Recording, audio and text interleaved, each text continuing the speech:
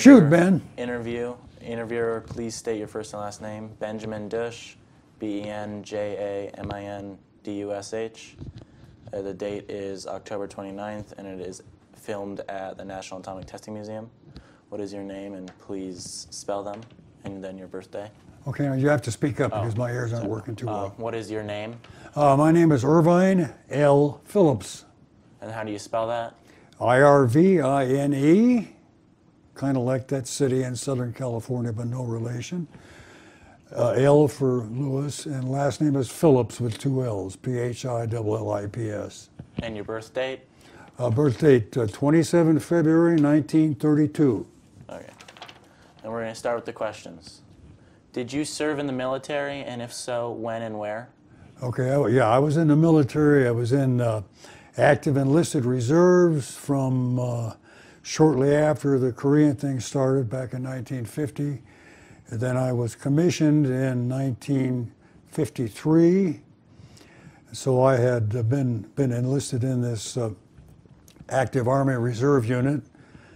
And then I got my commission. I was discharged one day as a corporal in the Army Reserves, and then I was commissioned the next day as a second lieutenant in the Army Corps of Engineers. And that was in June of '53. What operations or shots were you present for? Let's see. This would be in the Teapot series, right? In spring of 1955. And I personally, with my company, spent about 7 months in Frenchman Flat. And there we were digging deep holes and emplacing, building tests, or let's call it experimental underground bunkers. And then another portion of what we were doing, now again, there was just one 500-foot tower shot done at Frenchman Flat during that series. The rest of the shots, whether they were tower or they were underground, were all done up at Yucca Flat. Frenchman Flat's just a small playa, maybe 10 miles in diameter. Yucca Flat runs from north of Indian Springs Air Force Base all the way up to Yucca Mountain. It's like 75 miles long. It's a huge place. So we had just the one, I was involved directly in just the one test. And the whole purpose of this thing, of course, was that because the Navy and the AEC collaborated in a series of maritime tests in the South Pacific years before, the Army now got their chance with the AEC, and so this series, the Teapot series, which of course was the spring of '55, the Army was involved in, and in my particular, and it was involved in the form of the battalion to which I was assigned, and that was the 95th Combat Engineer Battalion, Army level, which had just come back from Korea. And so our company, I was in Able Company, had the Frenchman Flat job. And this involved, again, digging deep holes and building experimental bunkers, or I guess you'd call them experimental shelters of all different kinds. We steel, I guess you'd call it steel corrugated covers and heavy timber covers and sheet steel covers and concrete and the whole works. And this was the Army, of course, was concerned, as was the world, if you will, the effects of nuclear detonations. And so this was one of the things the Army was concerned about. Can we build things that are going to survive nuclear detonations underground? And then the other big project that we had was at 1/2 mile from ground zero and 1 mile from ground zero. We were to dig wide trenches, and that at those two locations that was 1,760 yards out and 3,520 yards out from ground zero. And the purpose of that was to emplace various pieces of equipment that the Army brought in that they wanted to, which they wanted to see how would these survive a nuclear detonation. And we had old tanks and APCs, armored personnel carriers. You know, they're armored places you can haul people around in. And they brought in old bulldozers and other sorts of heavy equipment. And we were to place some in the ditches and some up on the open ground. And then the Army provided us with these long steel stakes that had numbers built in about a foot or two down. And we were to place those stakes wherever something was in place, and also on top of the entrances to these underground bunkers. So that afterward, the troops that were evaluating this would come in with glorified, what do we call those things when you're going after treasure readers, you know? And then they would find these stakes, and the number would indicate what had been there. And this was a very good thing because for example, after the detonation, let's just say a tank, maybe a T-51 or something, one of the heavy tanks would be parked at, say, a half a mile. And after things were over, you found the tank blown away from the location. And you found lots of pieces. And then when you got to a mile, the whole tank kind of remained, but it still rolled over several times. So the point of putting these stakes in was just to locate the various things that were being tested, so that afterward, the people that were determining the kind of results that happened were able to say, well, gee, this thing with this 55-ton tank, it rolled over 13 times at a mile, and it rolled over in pieces farther than that at a half mile. So that was the primary purpose of the work we did, that my company, Company A, did for the test. And that took us, geez, we were out there, we would go get up at 5 in the morning there at Camp Desert Rock was where we were placed. And that was a tent camp that was halfway between the Highway 95 intersection with the road that went north to, what am I trying to say, to Mercury. And Mercury was the city, well, it was the administrative center and the shops for the AEC's work at both Yucca Flat and Frenchman Flat. And as you probably know, Frenchman Flat is one mountain range north of the flat through which 95 goes and where Mercury is, and where Camp Desert Rock was. And then you drop into Frenchman Flat, and that's probably about 35 miles or so north of Mercury. Then you go over another range of mountains, you drop into Yucca Flat. And Yucca Flat was where the majority of these tests were. And my company didn't have anything to do out there. Charlie Company, we had 3 companies in the battalion. They were involved with digging lots of trenches at generally about a mile away from the ground zero from some of those test towers. Or I think they also did that because they had some underground shots too. And the purpose of these trenches was that during the course of these tests, they were going to be bringing a lot of troops in. And the idea was that you would load these troops up, hard hats and all. We'd go into these 6 foot deep, 2 foot high trenches or 2 foot wide trenches. Get down there like this with our hard hats on. And then they'd set the thing off. And of course, this was so that GIs could get a feeling for what it was like to be around a nuclear detonation. It was kind of exciting, and I'll get into that shortly. So our work actually, we finished up at the time that our shot went off, which was sometime about late April, I think, early May.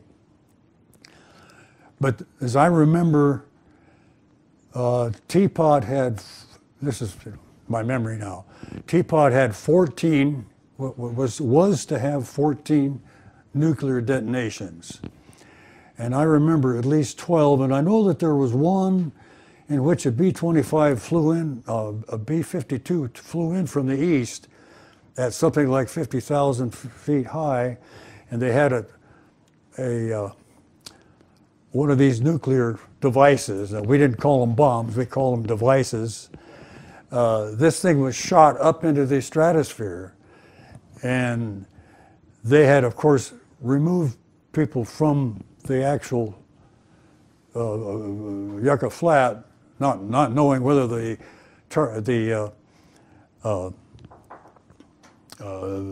vehicle that was going to shoot up to 100,000 feet to set this thing off would turn around and come back down again. But it didn't. It made it, got up to 100,000 feet. And the rest of us were down at Camp Desert Rock. So basically that was two valleys or playas south of this. But you know, we could look off up there. Of course, you couldn't look at it. There were a couple of guys had these very dark glasses, and they could, but you have to wait till the first emission of light, and that because the emission of light from these things is huge. It's the brightest thing you'd ever seen. I mean, brighter than the sun. And then very shortly afterward, we were able to look up, and way up there over Yucca Flat, 55 miles north of us, was a great big smoke ring. And that was all you saw from a nuclear detonation. Well, what's the normal version that we would think of an atomic unit or atomic bomb? Well, what is it? It's a mushroom cloud. Well, however, we didn't have a mushroom cloud because the thing went off up so high that there was no suction of soil and dirt and so forth up to make the stem of the mushroom. Of course, the top of the mushroom was the actual detonation. I think all those towers were something like 500 feet, because the one that we worked out half a mile or a mile away from that we worked was three-legged, and it had steel this thick, and it had 3 sets of guy wires coming down, and the cables were yay big around. They were attached to dead men that were buried in concrete on all 3 sides, and they had one set coming down from the top, one halfway, a third of the way down, and one 2/3 of the way down. And the interesting thing was that we were able, some of us, you know, in the unit, were able to go back afterward, and of course we could get only just so close to ground zero because they had an Army signal unit there. We call them the blue flag boys, because they would come out right after a shot, if you will, and they would come in there with their scintillometers and Geiger counters, and they would get to the 300 rad level, which is a measure of radiation. And then they'd put these little stakes, steel stakes with little blue flags, and you weren't supposed to go inside that because an acute over 300 rad dose, they thought in those days, would be an acute dose and not something you really wouldn't want. Well, remember now, this stuff was all done early in the game, and the whole purpose of these tests, the ones blowing up atolls and ships in the South Pacific, and of course the land tests, were for the AEC and for the Army, the Navy, and so forth, to learn about the effects of nuclear detonations. Because not too much was known. Sure, they'd had the very first one in White Sands, then they had Hiroshima, and then they had the one the next day, or maybe it was the same day, I forget. This was back in 45, I guess. Yeah, Nagasaki. And Nagasaki was, one of those was fission and one was fusion, and I can't remember which. One was a uranium-235 bomb, or the other one was a plutonium. But anyway, and that's all they'd had. That's all it was, that's all that was actually done tactically or strategically. And so there was an awful lot more that they had to learn. And so we at Frenchman Flat had the one tower. And the Army was assigned 180 degrees to the west to do whatever, I guess, we were supposed to do, by orders, of course. And then the AEC on the east 180 from the tower, they built a city. And they had buildings, and they had vehicles, cars there, and they had dummies.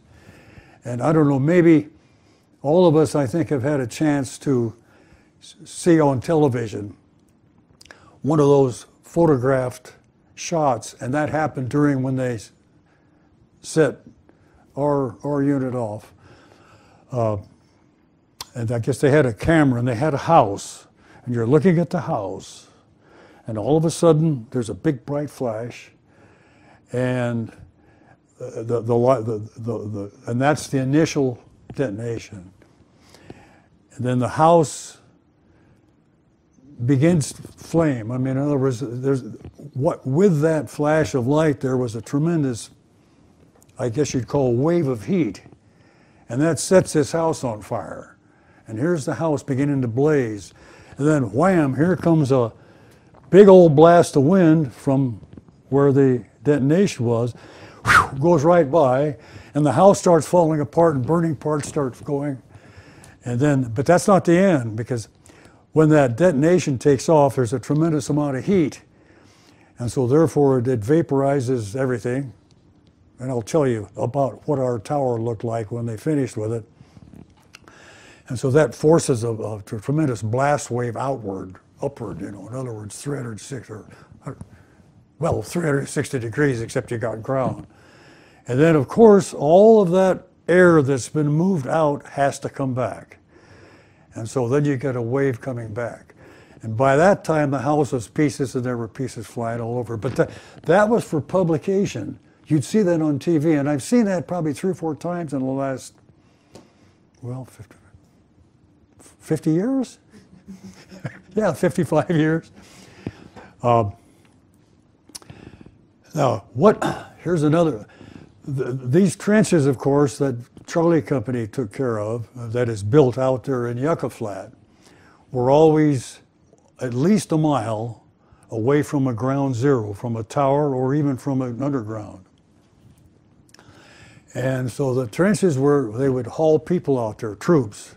And as I said, we'd get down inside those trenches. And some of us that were there full time, we had a chance to do that 2 or 3 times, but they'd bring in troops from all over the country. And they'd load them on in there and shove them on down in those trenches. And of course, the big shots, they were in the bunkers, the concrete bunkers right up behind where all of us ground pounders were down in the trenches. And so this would be my impression of what it was like to be in one of those trenches. Would you like that? Yeah. Okay, so we get off the bus. They line us up. They form us into a group, and then they line us up, and we file down into these trenches. They say, all right, you guys, you're going to hear the countdown because it's coming from loudspeakers up on the, I guess you'd call it, on the concrete bunkers. And of course, anything over probably a major, he was back there, and then of course the AEC pros and so forth, and they had their dark glasses. Well, of course we didn't have that. We're down in the trench like this on our knees. We've got our hard hats on, our steel helmets.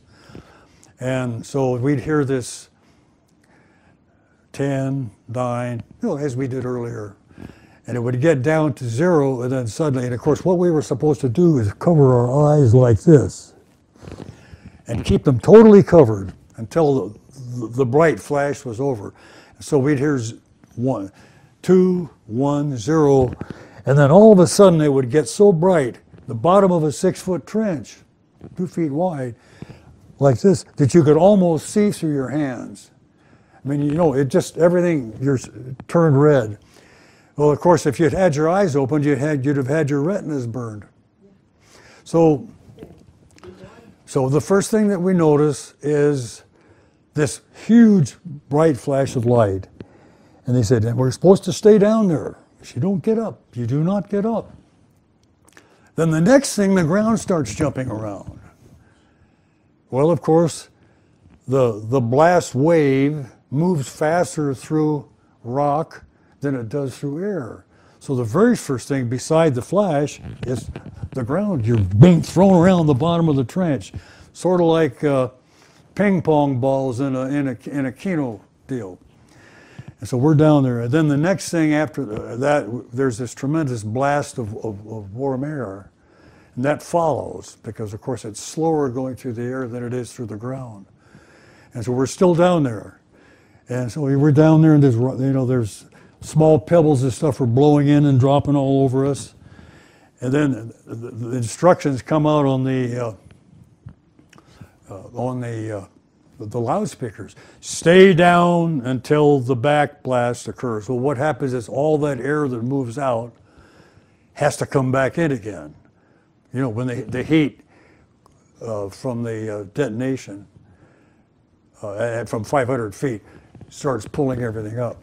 So by then we could stand up. Once the back wave was over, you can stand up and take a look. And we're looking over the edge of the trench.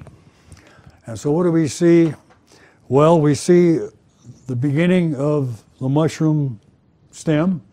All this stuff's being sucked up because the fireball has pretty well faded. In other words, at the very beginning it was so white, so hot you couldn't even look at it. Then the color of the fireball kind of went to kind of a pale, well, whitish yellow, then kind of a yellow, then a gold, and then a kind of an orange, and it began to red. And then by then there was a lot of brown smoke coming out. So you had this big boiling mass of smoke, and the colors are fading, and up it goes slowly. You're looking up at it. And the thing that I thought was interesting was that once the mushroom shape, the stem, and the brown top, by then the light that occurred from the fireball is dissipated. And this was, of course, these were done at the dawn, and it wasn't full light. It was generally fairly dark when this happened. And so then what we would see I saw this thing got up to probably 10 or 15,000 feet almost immediately, looking up at this brown, roiling, smoky brown deal with a stem, which is, of course, soil and stuff being pulled up by the updraft. Saw this weird blue glow came out. Just see it kind of seeping out through the clouds. So I talked to some folks afterward, and apparently this was, what do we call that? There's a certain amount of cobalt, I guess, in the makeup of the device. And so the heat is so intense that it actually vaporizes this. And so what happens is you get incandescent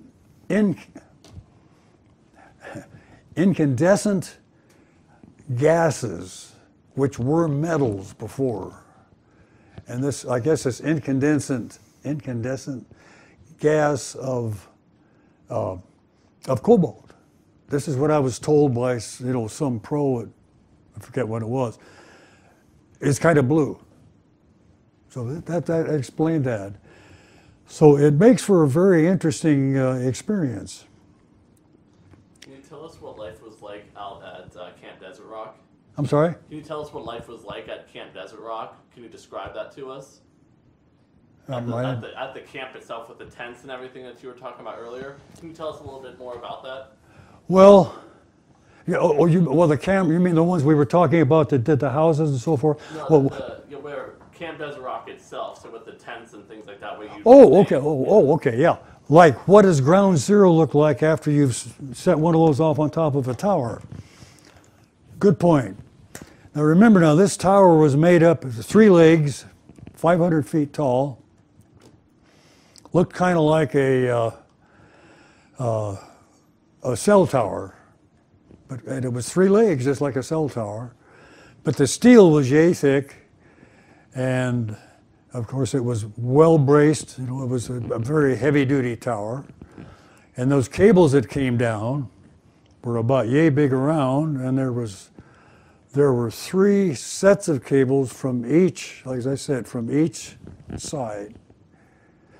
And of course, there was this big concrete slab.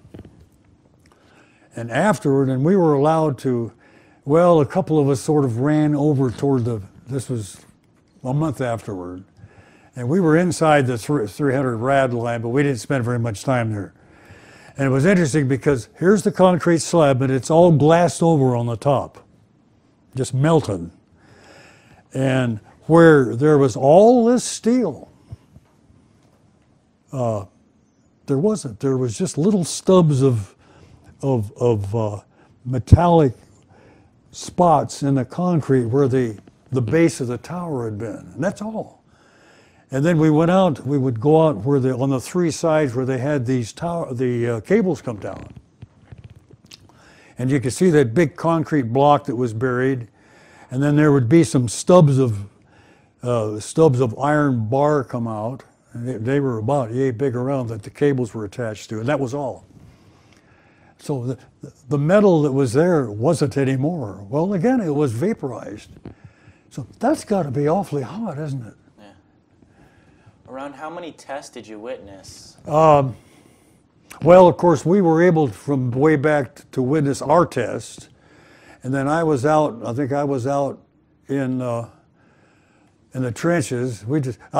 I volunteered for this because it was interesting. So I think I was out there for 3 different shots in the trenches. I can't tell you which ones, but they were out. They were 500-foot towers, kind of like we had Frenchman Flat, and they were out there in Yucca Flat. So there would be, I guess, 4. And then, of course, the smoke screen or the smoke ring at 100,000, all of us saw that. So we witnessed it, but we were a long ways away, and we were at ground level. How was morale before the shots? How was the morale at the camp? What were the soldiers feeling? Well, you know, this is very interesting. You ask a good question. I think the military folks, the folks that were in our battalion, we were the biggest unit there, by the way, because we had about 480 people or so in a battalion. We had 3 companies and a 4 headquarters company. And then we had a small military police group. We had we call them the blue flag boys. They're signal corps from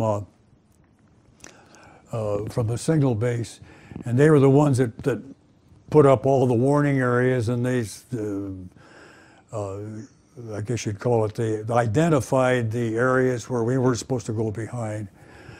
But you know, it's kind of funny because I don't remember people being all concerned. Gee, are we going to be blown away? Are we going to turn into vegetables or what? I didn't hear any of that.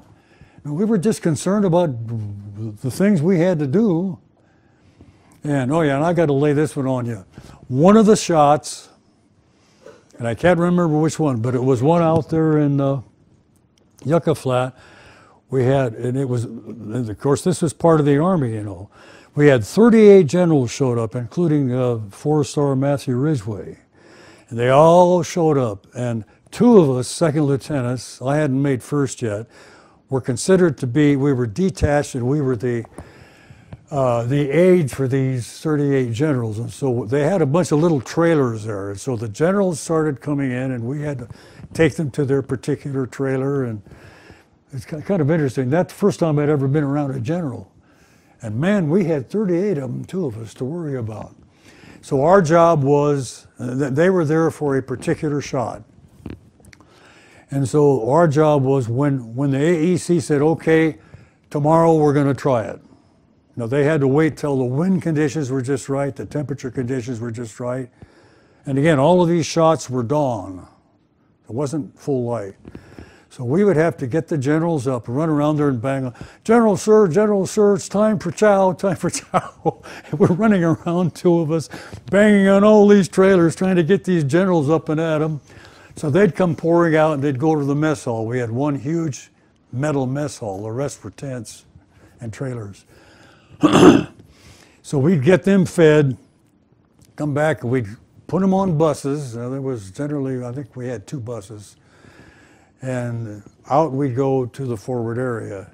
And of course, their shot was a shot out at Yucca Flat. It wasn't the one we did at Frenchman Flat.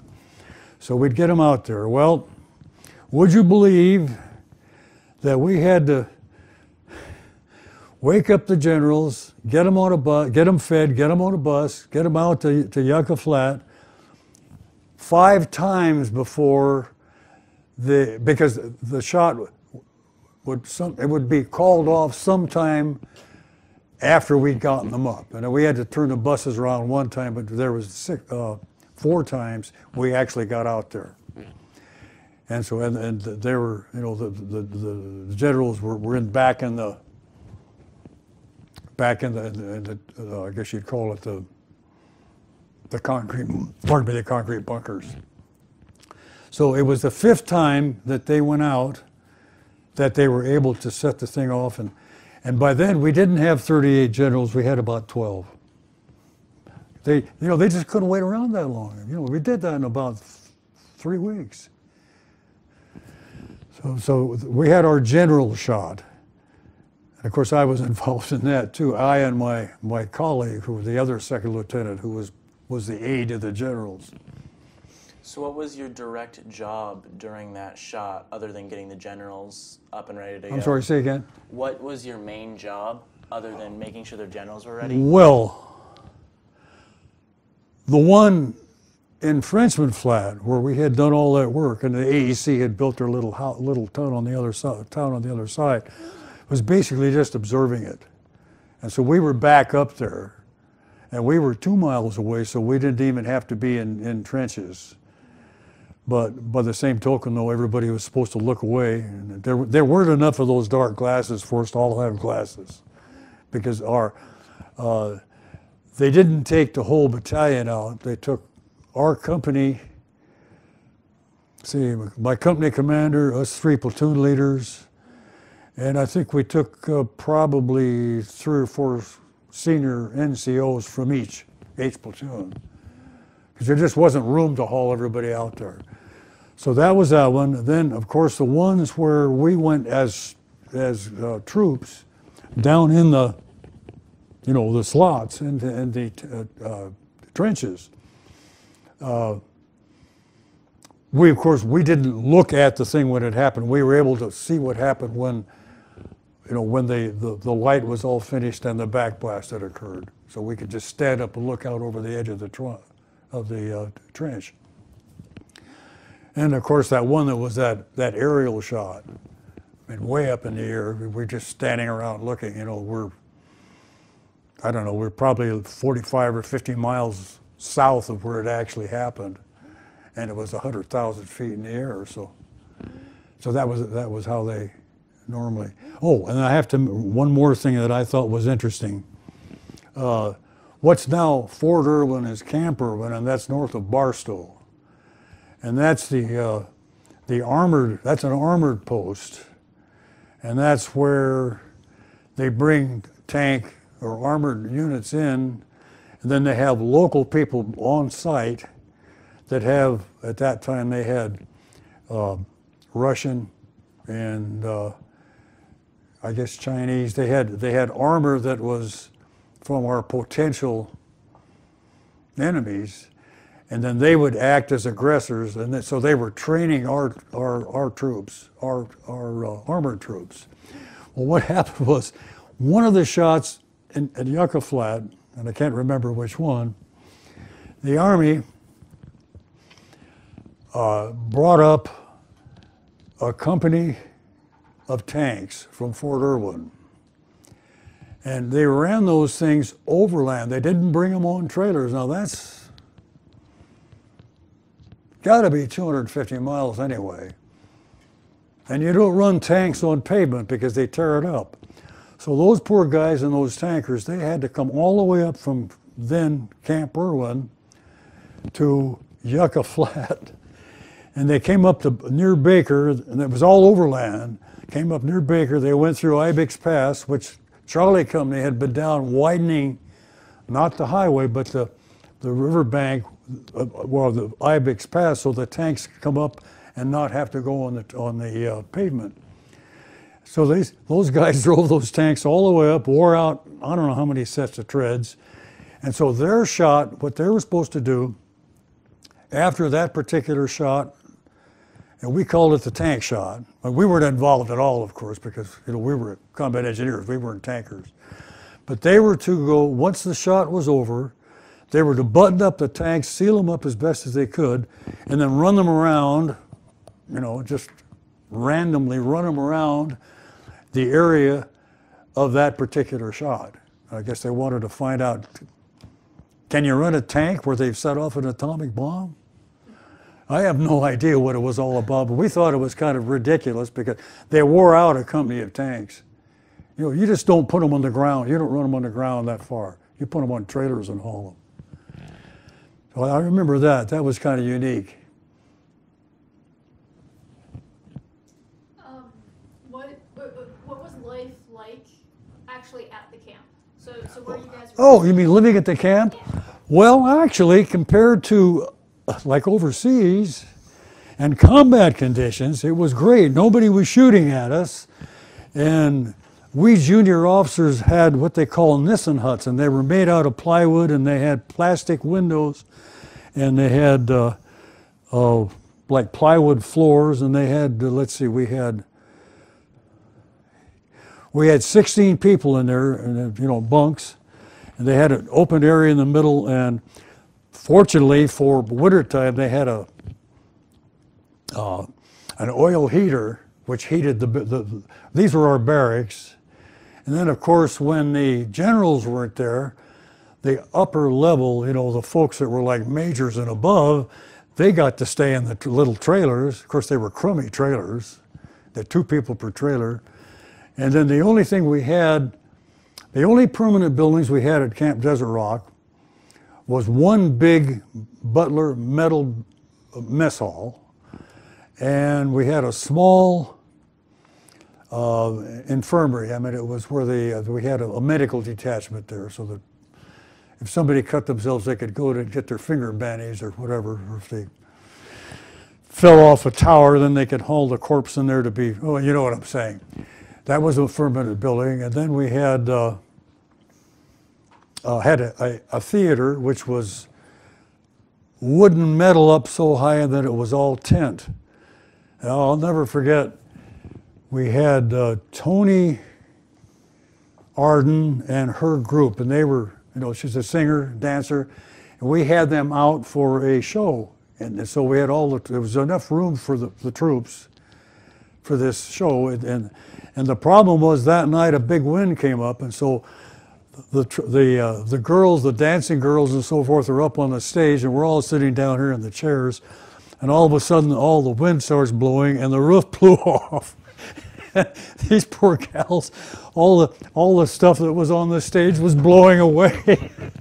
So they got that fixed, but I'll never forget Tony Arden, and she was a nice lady, I guess, and she took it like a tiger. She did not blow away, fortunately. And so the food was good. When I was in the Army, I was always hungry. I went back for seconds. People say, I don't like Army chow. Well, listen, when you're hungry and you've been working out there in the front area from, say, 7:30 in the morning until dark, and it's 6 days a week, you're hungry. And so the mess hall would handle probably, they could put 150 people. It was a huge building. Then they had 2 metal latrines, restrooms, where you could shower and do all that. And fortunately, where our little Nissan hut was, there was, I think, 7 lieutenants. We had,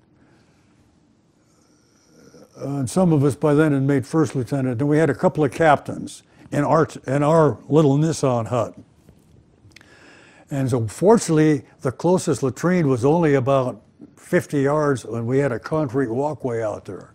And I can remember getting up in the morning, and we'd have to run out there and shave, and so forth. And so it was okay in the fall, it was okay, great in the spring, but in the middle of winter, I can remember being in a heck of a hurry, and all I got is my jockey shorts on and a t-shirt, and I'm running out there to get to the latrine so I could shave, and be prepared, and then come back to rather than hauling clothes out, I'd run out there, shave, run back to the barracks, and then get dressed, and then we'd have to have our morning formation.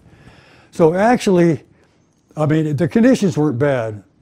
The food was good. They had a little PX there, a little PX tent, post exchange, so you could buy shaving cream, and then they had one end of it was a little beer hall, and so you could go over for a beer. And this was mostly for the enlisted folks. And then one of the things that Baker Company built with all this leftover material from the construction was an officers club with timbers left over, and with this, I guess you'd call it the corrugated metal that they used for some of the underground bunkers. They got that built for the officers, but I'll never forget, they brought a bunch of Marines in.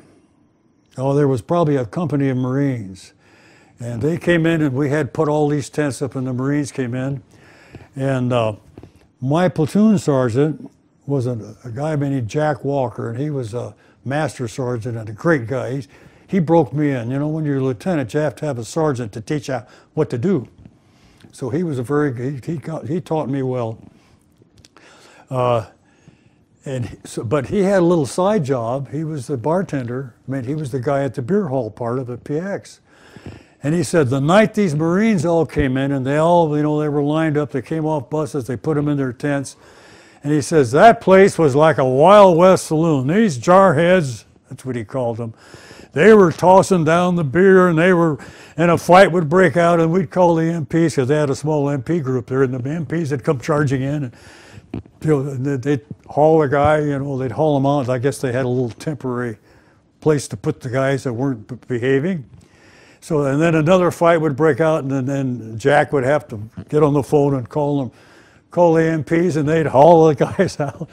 And he said finally it was getting time to close down, and it was calming down. They'd had their fights, and and he said he looked up, and here's this high school kid in a Marine unit, a Marine Corps, just a high school kid, looked like a high school kid. And he came up to the bar, and he had a big cut over his eye. Now, there weren't any fights going on, but he was left over with blood coming down. And he says, "Can I have another beer, Sarge?" And he was telling us there, and we're all laughing like gangbusters. So there were some funny things that happened then, too. The food was good. We had enough bunks. In other words, it was well set up. And for field duty, I've had a lot worse. So it was good. It was a good experience.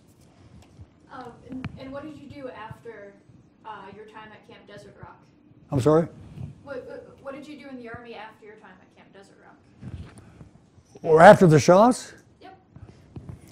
Well, our shot, and we were the Frenchman shot.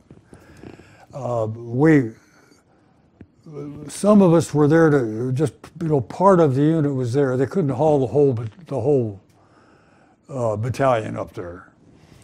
So we were way back 2 miles away, and we were able to see the thing. And so it was another week before we could get up there, back to Frenchman Flat to clean up. And then they had some professional observers from Fort Belvoir, which was the Army Engineer Center back near Washington, D.C. That's where we, brand new second lieutenants, took our basic officer training course, and I'd had that already, of course. So there were some professional observers that came out, and they were crawling over these areas. And then, as far as we GIs, we were there until they'd finished. Our unit was there until they finished the last shot, and basically we were cleaning up the campsite. And Baker Company, so we had three: had Abel, Baker, and Charlie. Baker Company was in charge of our utilities. Okay, now here's this place out in the middle of nowhere. And it turned out that there was enough underground water up at Mercury, that right up against the foothills before you went over to Frenchman Flat. They had enough water there, but they tried putting a well down a couple of years before, and they couldn't. In the middle of the valley where we were, there was no water. So they had a big water tank they'd put in, and so we were hauling, the Army tankers were hauling water from Indian Springs Air Force Base. They had water there. That was about 40 miles back toward Las Vegas. So these trucks were going back and forth and pumping water into this tank, and that was water for our use at the tank. I mean, at the camp. And then the Baker Company also had, they were responsible for what they called a Imhoff tank, which is like a great big septic tank. And that took care of the wastewater. And then we had a power plant there, so we could have power. And so the purpose of, the mission of Baker Company was maintaining these infrastructure. And they did a good job. So like, it was very comfortable compared to other field conditions. And we were there, let's see, the last shot, I'm gonna guess, had to be in mid-May. Matter of fact, interestingly enough, that's where I met my wife. And I was dating a young lady that was working for Bonanza Airlines in the maintenance department for a couple of 3 weeks. And so we, after the El Dorado Day Parade, that was a big deal in Las Vegas in those days. I mean, it was a whole week. The last Sunday was the big parade. And so we had to, my boss, my company commander says, okay, you went to college, you were a college puke, you take some of the better sergeants, you go build a float, because they're having a military division. So Nellis Air Force Base had a float, Indian Springs Air Force Base had a float, Camp Desert Rock had a float, there was a Navy underwater demolition group down at Lake Mead, and they had a float. And so that was the purpose. So my girlfriend rode around in my Jeep. I mean, I had guys on the float that we built, but they were right in the float. And I was just, coming in from the side streets to make sure the boys on the float weren't making too many, yahoos and whistles at the girls on the parade, So after I said, oh, let's get married. Okay, let's get married. So we got married that night. You could do that in Nevada. I had just turned 23. She just turned 22. Took me 2 weeks before I had enough guts to call home and tell my folks I got married. Ginger had been married a week before. This is my sister-in-law.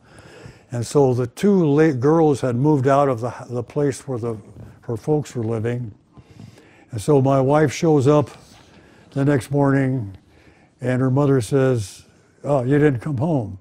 She says, yeah, I got married. She says, I hope it was Irv, because I'd been going there, and her mom was a good cook. That's how I got a good home-cooked meal once in a while. And so her stepfather said, holy mackerel, the girls are gone. Now I can get into the bathroom in the morning. So anyway, that was a response we got on both sides of this. Well, my wife passed away 4 years ago. We'd been married almost 61 years. So actually, I guess that's the way to do it, isn't it? Are you planning on doing it that way? Okay, any more questions or something? I think you actually answered all the questions. You answered all the I questions. mean, we got them all answered? Yeah. Is there anything else you wanted to say? Well, let me see if I can think of something else weird that might have happened. Well, I won't tell you his last name, but Byron was a first lieutenant. I made first lieutenant by then. Byron was the company, Baker Company commander. And we were kind of buddies because I was like the senior first lieutenant there at that time, having had that enlisted time. He was single, I was single. I ended up getting married just a month before we left there. Byron stayed single. He was older than I by probably, 4 or 5 years anyway. And I don't know if I ought to say this, but I'm going to tell you anyway because I think it's pretty funny. There was a place called Ash Meadows Y'all know about Ash Meadows? Okay, it's a wildlife preserve up in Amargosa Valley. And at that time, Highway 95, of course, was there, and it went from Vegas on up toward Reno, went right by Camp Desert Rock and by Mercury. And so you could get to Ash Meadows. It was down in the Amargosa Valley, not the Pahrump Valley. That's Amargosa is the valley just east of Death Valley, and then the Pahrump Valley is the next one. Then you got the Charleston Mountains, and then you got the Vegas Valley. So this Ash Meadows also had a retreat. And I guess a lot of politicians and other types of folks went there. And it was like a big motel that had a pool. And Byron had a girlfriend that worked down there, so he would climb in his car and drive out past the turnoff to Pahrump, the turnoff to Amargosa Valley, and it was a gravel road that went all the way down to Ash Meadows. And he'd drive down there for the weekend every once in a while. And so we'd get him. We'd say, Byron, you know, that's an awful long ways for your girlfriend to get to your girlfriend. He says, well, yeah, but I got a girlfriend. How about you guys? Ha ha. So let's see. I thought that was kind of funny. I told you about the Marines that came in and the young Marine that wanted another beer, Sarge.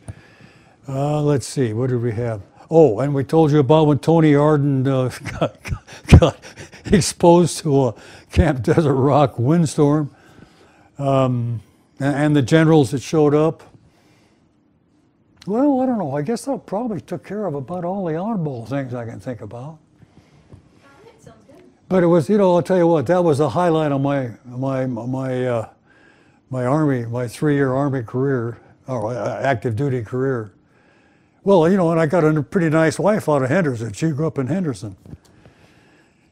Well, thank you so much for taking the time to talk with us today. well, it's a pleasure being here. You know, I like this place. Well, thank you. And of course, it gave me a chance to begin to have some pretty good memories that I'd sort of forgotten about. And thank you very much, Ben. You did a really good job as an interviewer. Thank you. You might want to figure out that as maybe you could, you know, be on TV and be one of those interviewers. You have to have a beautiful blonde sitting next to you, though. If you take that.